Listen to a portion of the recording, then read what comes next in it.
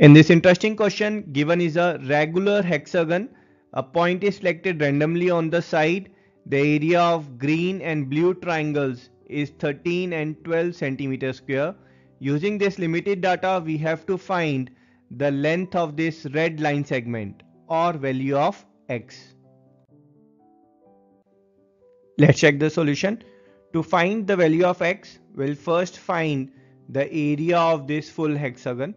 And for that, let's first establish what is the formula for the area of hexagon. Let's assume the side length of each side is a centimeter, and let's draw the main diagonals of the hexagon. So these diagonals divide it into 6 equal parts, and each part is a equilateral triangle. Thus the area of hexagon is 6 times of area of equilateral triangle. Here let's also find the height between FC and AB. So let's draw this perpendicular.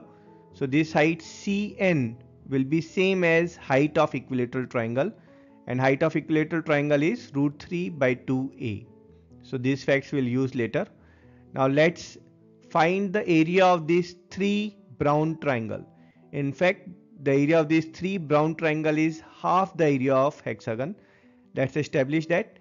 So let's start with this triangle EGD first.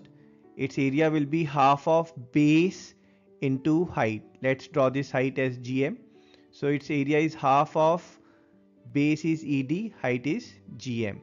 Now ED length is A, and GM will be twice of CN, that is root 3A.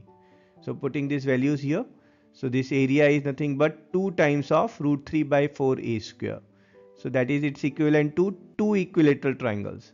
So full hexagon is 6 equilateral triangles, and this EGD, this is equivalent to 2 equilateral triangles area.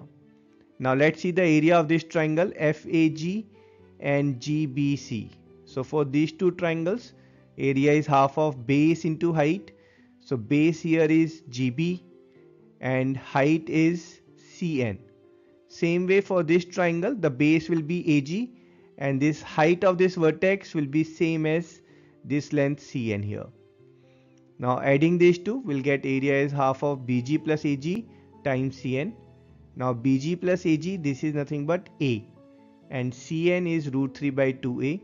So this area is coming as this, which is equivalent to 1 equilateral triangle, that's root 3 by 4A square.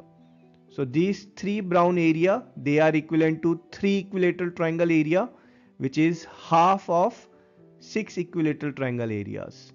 So basically brown area is half, so we can say that green and blue triangle, these their sum is half the area of hexagon. So area of full hexagon, that will be twice of sum of these two. So that's 2 times of 25 or 50 centimeter square. Now comparing this formula for area of hexagon and this 50, we'll get the side length or value of A as 10 upon 4th root of 27 centimeter. This value is what we'll use to find value of x. To find value of x, let's extend DC and AB, both of them meeting at point H. Now here this angle, this is regular hexagon, so this angle is 120 degrees, and this remaining angle, it will be 60 degrees. So same way this angle here, it will be 120, and this remaining angle, this will be 60 degrees. So we can say that this triangle CBH, it's an equilateral triangle, and thus this length BH is A centimeter and CH is A centimeter. Now area of this triangle GHC, so area of this triangle GCH, that will be half of base into height. If I am taking base as GH, then height will be CM. So this is equal to half of GH times CM. Now if you will note this DC and CH, these are equal in length. We can say that C is the midpoint, or GC is median for triangle DGH. We know median divides triangle into equal areas. So this area GCH, this is nothing but 12 centimeter, and putting the values here, GH is x plus a and CH is a. So sorry, CM is root 3 by 2 a. So putting these values, we'll get this equation. Now here we can put the value of a as 10 upon 4th root of 27, and solving it will get value of x as 22 times 4th root of 3 upon 15 centimeter. And that's our answer.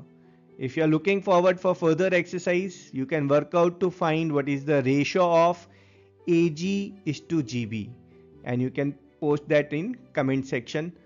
And I hope you enjoyed the video. I will see you in next video. Till then, tata, bye bye.